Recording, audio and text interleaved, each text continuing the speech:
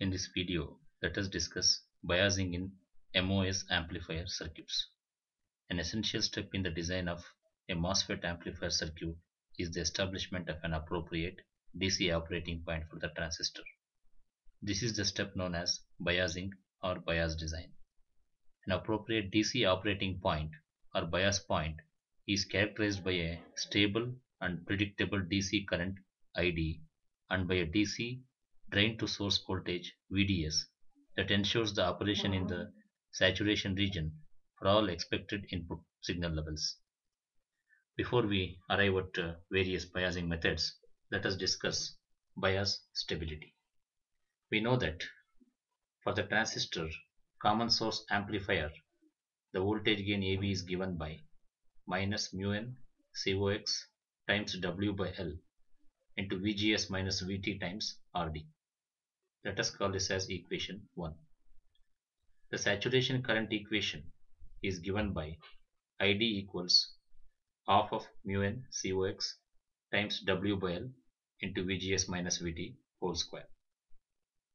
From this ID equation, VGS minus VT whole square can be derived, which is equal to 2ID divided by mu n COX times W by L. To remove square, we shall take square root on left hand side. Therefore, VGS minus VT equals root of 2 times ID divided by mu n COX times W by L. Let us label this equation as 2. Substituting equation 2 in 1 for VGS minus VT, we can obtain the following equation. The voltage gain AV is given by minus mu n COX times W by L. Instead of VGS minus VT, we have root of 2ID divided by mu n COX times W by L into RD. On simplification of this, AV can be obtained as AV equals minus RD root of 2 mu n COX times W by L into ID. The ID here is called as DC drain current.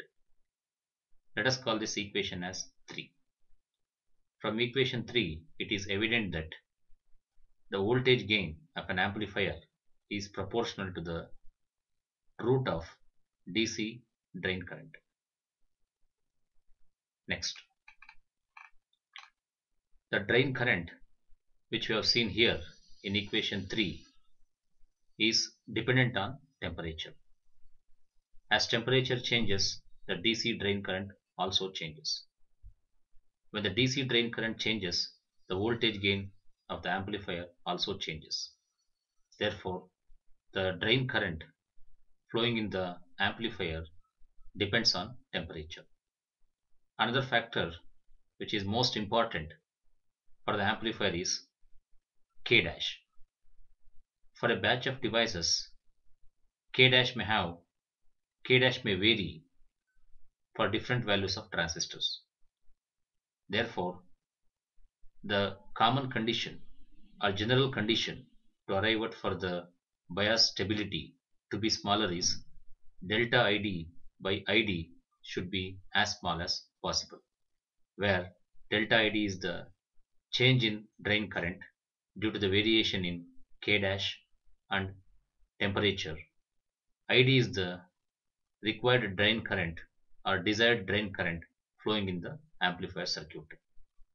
Therefore, delta ID by ID, if it is smaller, then we can say that the amplifier is stable. Next, let us discuss various biasing schemes. The first biasing scheme is biasing by fixing gate source voltage. This approach is most straightforward approach to bias the MOSFET. In this approach, the gate to source voltage is fixed to VGS to the value required to provide desired drain current. This voltage value can be derived from the power supply voltage VDD through the use of an appropriate voltage divider bias. Here RG1 and RG2 plays a voltage divider role to fix the voltage at the gate of the transistor.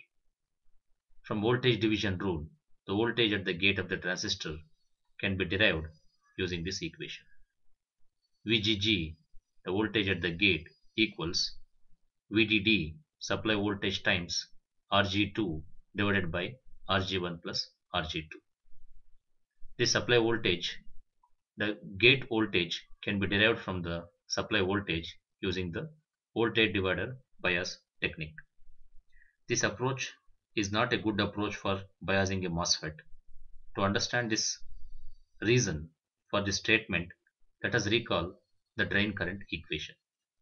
ID equation in saturation region is ID equals 1 by 2 mu n COX, which is also equal to K dash W by L times VGS minus VT whole square. Let us call this is equation 1. If we observe this equation, the threshold voltage of the MOSFET, the oxide capacitance COX, and the transistor aspect ratio W by L, all these vary widely among the devices of supposedly the same size and type. This is certainly the case for discrete devices, in which larger spreads in the values of these parameters occur among devices of the same manufacturer's part number. The spread is also large in integrated circuits, especially among devices fabricated on different wafers and certainly between different batch of wafers. Furthermore, both the threshold voltage and mobility mu n depend on temperature, with the result that if you fix the value of gate source voltage, the drain current ID becomes very much temperature dependent. So to emphasize this bias technique, let us look at the more details of this. If you plot a graph of ID versus VGS showing the extreme values for a batch of MOSFETs of the same type, we can see that the device 1 is the first device which is considered exhibit these characteristics. Another device, which is, let us say, device 2, exhibit another characteristics. Deviation among these two for the fixed gate voltage VGG creates two different drain currents, ID1 and ID2. For VGS fixed or VGG equals VGS, for the device 1, let us call the drain current as ID1. For device 2, for a fixed VGG, the current flowing through the MOSFET is ID2. Therefore, delta ID seen from this characteristics is very large. As we have discussed earlier, the ratio delta ID by ID to be smaller for the stable circuit. Since in this biasing technique, we find that delta ID by ID is large, therefore the biasing scheme using fixed VGS is unstable. So in the next video, let us see the biasing scheme by fixing the gate voltage and connecting a resistance in the source terminal.